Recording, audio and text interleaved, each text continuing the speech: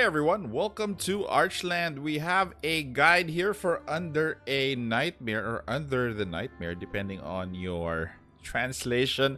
So this is a limited time event. Unfortunately, if you click on the rule, it doesn't translate, so no translation available yet for this one. But we have a translation for the mission in the store. Just read through it. I'm gonna take you through the motions for this one. Give you a feel on what to expect and how this game is gonna play. Let's take a look at the the video for this event.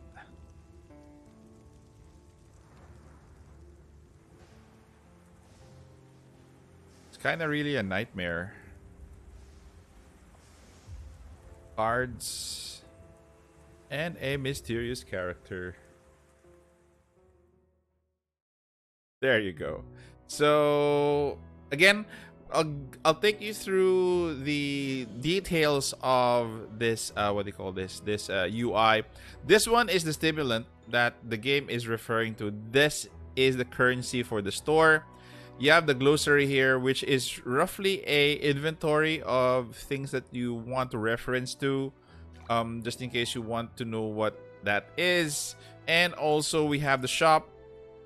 As you remember here, this is the stimulant that I mentioned. The best items actually to go for are, obviously Keys to Heaven, Divine Protection, the Illusion Dew, Helmet, and Armor, and Core Accessory are good. Also this one, the Soul Stone of Creation, and the Random SSR Run 4-star. This is actually one of the best things that you should get, because these are rare. This is a 4-star already, so again, might as well save up for this one, and the rest is probably your second level items. So up to here, up to this part are the best items to get. These 8 are these are your sought after and must get items for the shop. And let's go back. You have your missions here. So as you clear a mission, you get these prizes here. And this one is the trait. So as you play along, you'll be getting this currency, the feather currency, and you can spend them here in your traits. So as you open a level, like for example this one, I need 20 to take that to level 3. But on the second tier here, this is your first tier, this is your second tier. So your second tier also has other characteristics that you should be able to understand.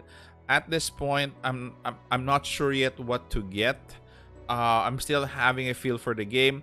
What I would say is get the traits that you wish to use, and just use your best judgment. I don't think there's a right or wrong here. It's more on what do you think is going to be going to be applicable to you at that point. Okay, so let us go back. So that is the 4, and you enter here on your dreams. You have 4 levels here, as total of 4 difficulty levels. As you go down a difficulty level, so it's going to be this is going to be easy level, this is going to be normal level. As you go through go down, the it gets harder. So 10% increase in enemy properties, that is going to be stats. 20% reduction in all healing capacity. Again, it gets harder for you. So what I would suggest is start off with the easy. As you confirm this one, I already was able to finish the first part. This one, protecting beginners. So I would suggest that you open easy all the way, because there aren't what do you call this, there is no limit to when you play this. So basically you can play this. I don't think there's an energy system for this one apart from this, because you earn this in the early stages and you use this going into clearing a couple of stages. So Again, if you go down, oops, was a bit hasty there. So as you go down, if you open the stages, it's the same as easy. So 1, 2, but the difficulty, of course, is going to be increased, and I think the rewards will be increased. So I would suggest clearing all easy stages first, then progressing downwards. Again, I don't see that there's an energy component to this. So let's try easy here. Let's go to the second stage, and gonna take you through hero selection. So this one, the first one, you'll be starting off with the first part. You were only given 3 heroes. So it was Jin, it was what do you call this? It was Marguerite and this girl. So you can these are the ones that are available to you at that point. So Clafare. So for the first stage, as you go through, a lot of heroes will be unlocked for you guys as well. So just want to confirm this. If you want to switch a skill, you can actually switch skills and customize your hero.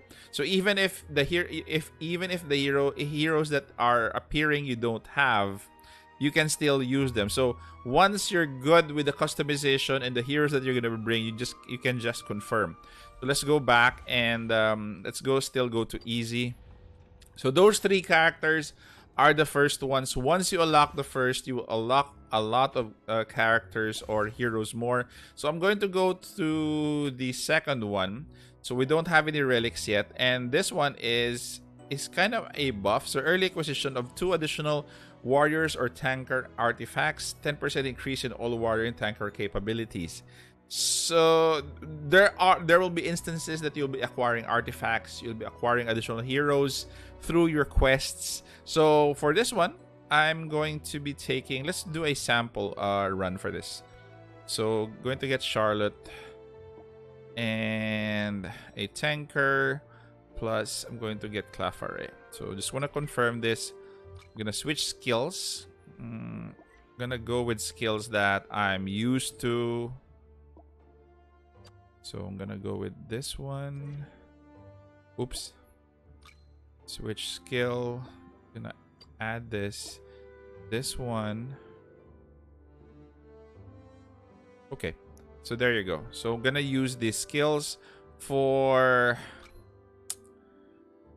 Gabriel, for Gabby. Unload, and I'm gonna use this.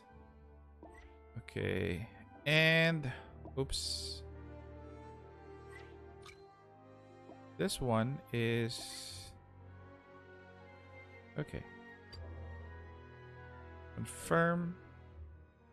Why isn't it changing? Okay, so sorry.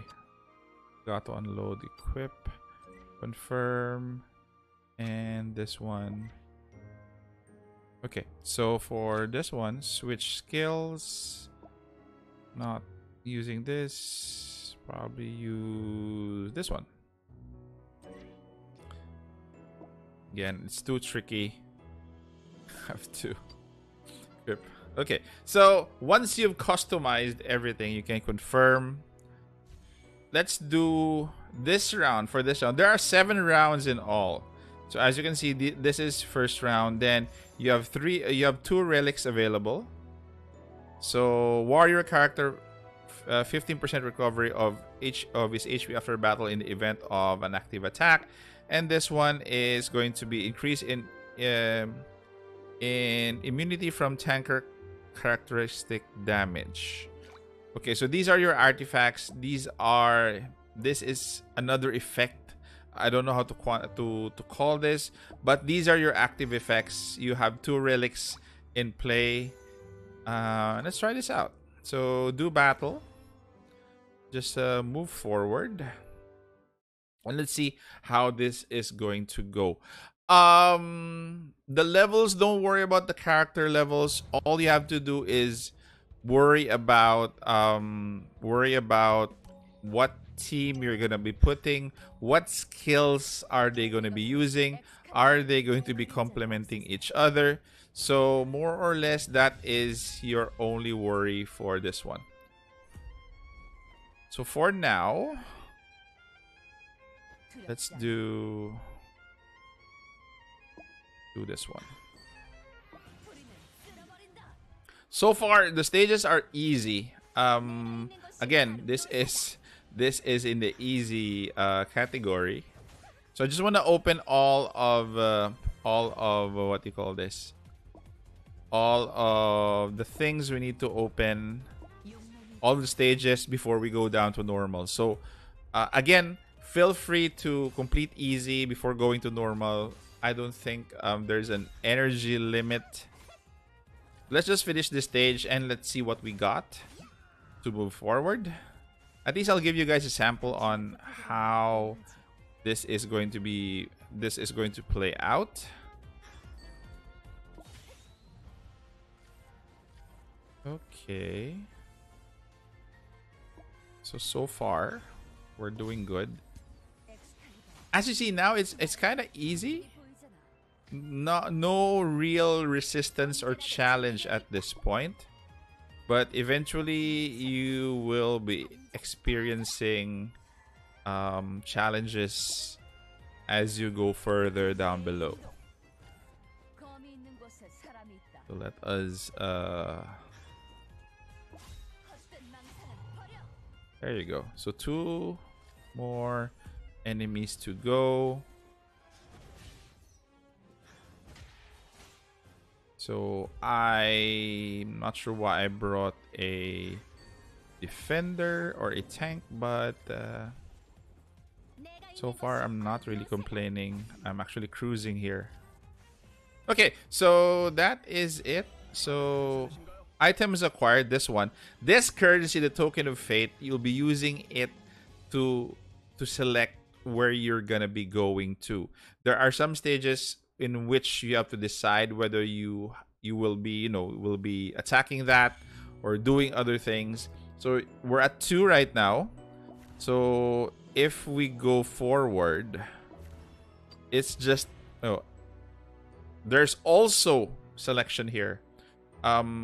It's more or less a story. A random event has happened, so it goes down deep into the cave. Team HP 30 won one random SR artifact, and for this one is HP minus 10%. I would usually go with a 30 because again you have a healer in place, so a random SR would be good. So this is another buff, as you can see. Damage unity, fixed damage once, HP, chance of fatal blow. Okay, strangle, strengthenable. Not really a word that I would see. Let's go with damage immunity here. And as you can see here, there is a skip function. You saw that, right? There's a skip function. And we go to the 3rd phase. The 3rd phase is the battle itself. The 2nd phase was a buff because you chose to get a SSR card, with them having less 30% HP. As you can see here, they have less HP now. So we're gonna be going over this one. So again, you need to play to get those currencies to be able to decide whether you're gonna skip, you're gonna go each way. So let's just finish this. It's gonna heal first. As you can see, the 30% less HP is not really a factor. You can do a heal. So you can do a heal, and the what do you call this? The buff is permanent, but HP, the HP recovery, you can do that anytime, especially if you have a healer in your roster. So far I'm liking this build because darkness is going to be not a match for light.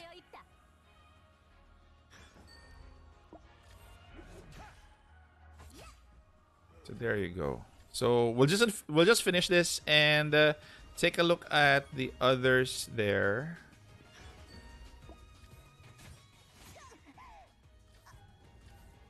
those poker chips, by the way, are what do you call this? Are going to be your currency in deciding which way you're gonna go and what are you deciding on.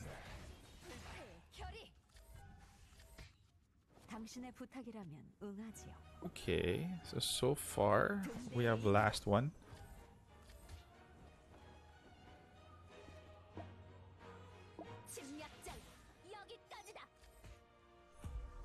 So this is going to be the last, and there you go. So counterattack finished him off. So we'll be earning additional poker chips here. Calling it poker chips, it looks like poker chips. So additional poker chips because you'll be paying that. Here's the buff. Here's the buff that we earned. And if you go inside again, so this stage is going to be a selection between, if you defeat this stage, you're getting actually an ally that can join your team.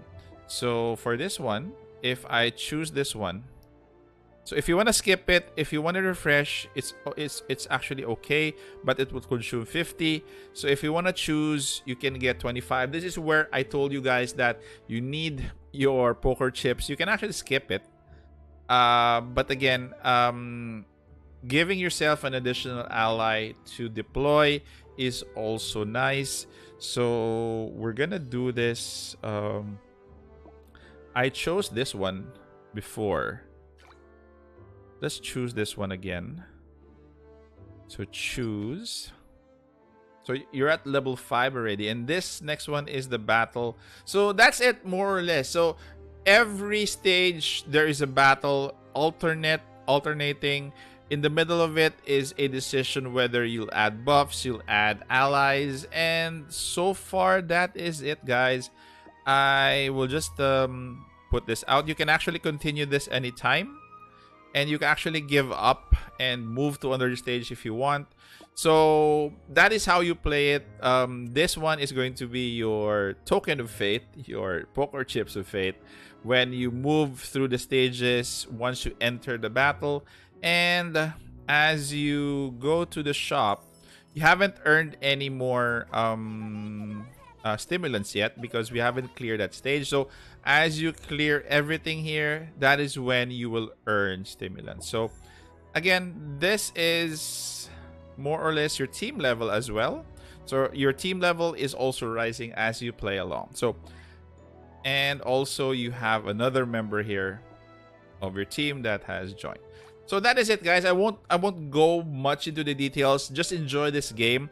I don't think there's an energy system except for the poker chips here to go through and make some decisions, but you can play this game as far as you can. I'm gonna go through some of the stages and probably have an update within the next few days on how far I've gone for Under a Nightmare. And that is it, guys. Hope you have fun with the stage. This is something unique, and this is what I like because it doesn't consume energy and it gives you additional rewards in the end. So thank you very much, guys, for staying this far. Take care, stay safe. This is the Warden, and I'm out of here.